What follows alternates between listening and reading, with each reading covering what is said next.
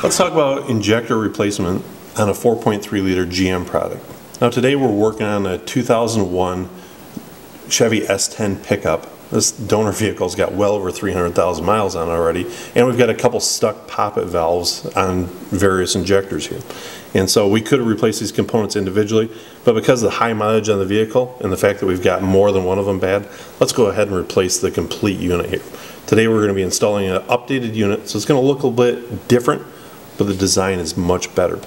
And so we've already gone ahead and removed the upper intake. Now before we remove the actual injector unit, we have to pay special attention to the routing of the tubes and the different poppet valves there. So one tip here is right away, a lot of people today have cell phones with cameras on them, or if you've got a smartphone that's got a camera, go ahead and snap a couple pictures. It might certainly aid you when it comes time to reinstall the new one. Well, let's take a look at our new unit here. I'm going to open it up out of the box. And first thing in the box, we're going to notice an instruction sheet. Now, I'll be the first to admit, like a lot of guys out there, when do we read instructions? After the job's gone wrong. But I'm going to strongly encourage you today to take a minute to read the instructions. Talks a little bit about the new updated unit. Also gives a correct routing here of how we need to reroute the tubes before we install it. So pay special attention to the instructions that come with the unit here and which way we're going to route these injector tubes. So now let's remove the unit out of the box.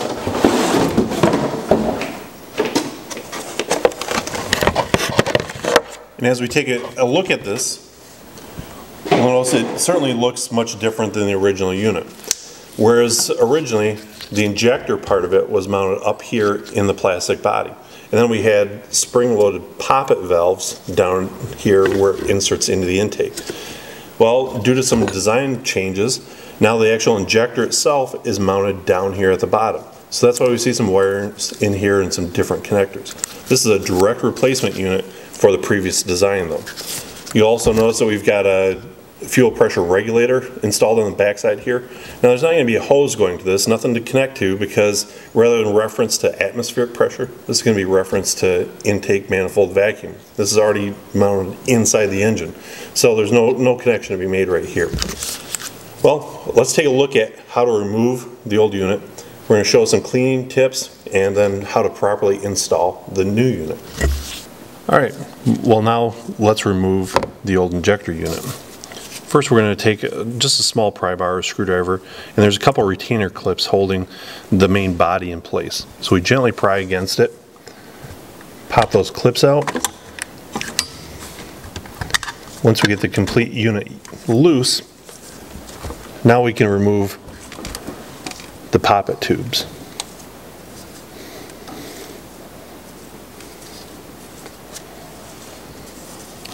We'll work our way around, gently squeezing the retainer tabs.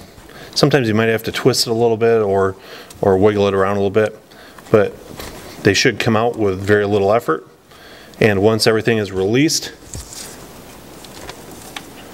now it's going to be time to remove the entire unit.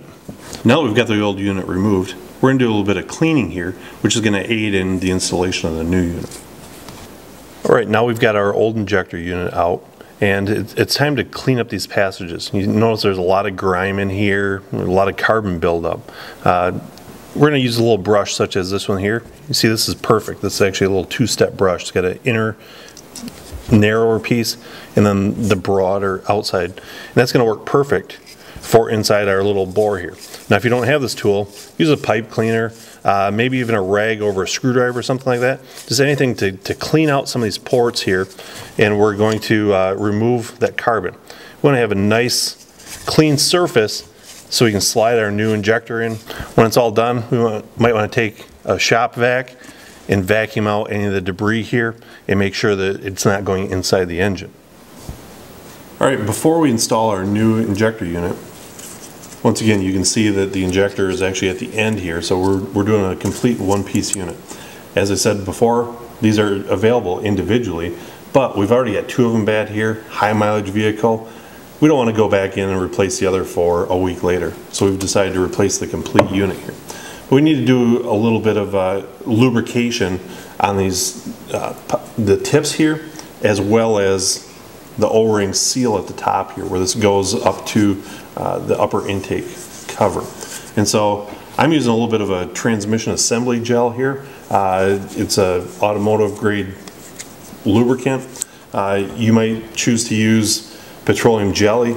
Even clean engine oil is certainly better than installing these things dry. So I'm simply going to put a little bit of this lube on each one. It's going to help it slide in a little bit better and help it get a good tight seal once we install this down into the intake manifold. And of course, make sure our O-rings are good and lubed up. Also, the fuel lines where they come from the tank are going to come in the top here. And so once I remove these caps, once everything's installed, I'm going to lubricate these steel lines because we've got a couple of O-rings inside here. We don't want those rolling over, getting pinched off either. So lubrication is the key here to a successful installation. Now we're ready to install our new unit. Not a bad idea, once again, to have our instruction sheet very handy. So to help illustrate the installation process a little better, we've got an intake manifold removed and cleaned up here on the bench a little bit. You can see with the original casting that there is numbers of the cylinders already in here. We've simply highlighted them a little bit to make them easier to see. But we've also put some additional numbers here just for illustration purposes. Same thing with the injector unit. It comes with numbers on here already, but just to make it a little easier to see for the purpose of this video, we've installed some other numbers here. Now, we've installed our new bracket. Now it's going to have a little bit of a loose fit because we are going to need to move it around here. That's the way it is. Don't worry about that. So it's going to be kind of a two-part deal here. We're going to have to kind of put this towards the bracket, and then we need to move our tubes and route them properly before we lock anything in place. So we're going to kind of gently begin our installation process here, put the tubes in. And as I mentioned before, it's nice to have these lubricated, but for the purpose of this, we're going to do them dry.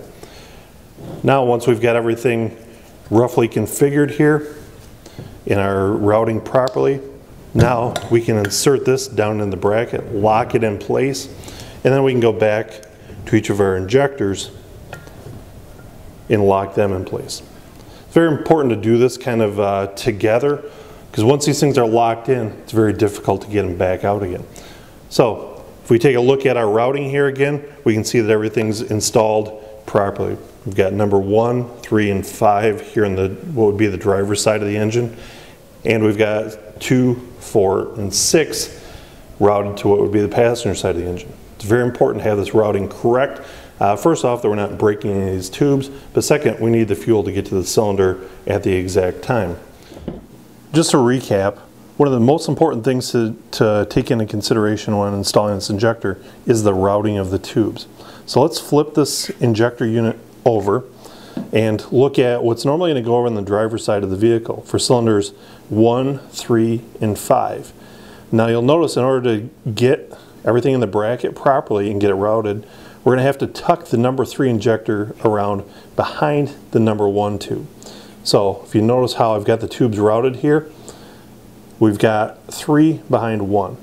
Now over on the other side here, for cylinders 2, 4, and 6, we don't have to do anything special. They can all stay in their proper order. So once again, once we flip this thing over, the number 3 injector will get slid over like this, and away we go. You can see we've done a good job of lubricating it, installing it properly. Now we can go ahead, install our upper cover here, and once that's actually installed, we're going to remove these 2 little plugs right here. See, we've lubricated the fuel lines. Those are going to get slid in there. We'll finish installing the throttle body, the cables, plug everything back in, and the vehicle should be ready to go. So hopefully now you have a better understanding of what it takes to replace the fuel injector unit with this updated design on a 4.3 liter GM engine. Don't forget to clean it, don't forget to lubricate it, and be gentle when installing this. So now that we're all done, thanks for watching, and enjoy your new fuel injector.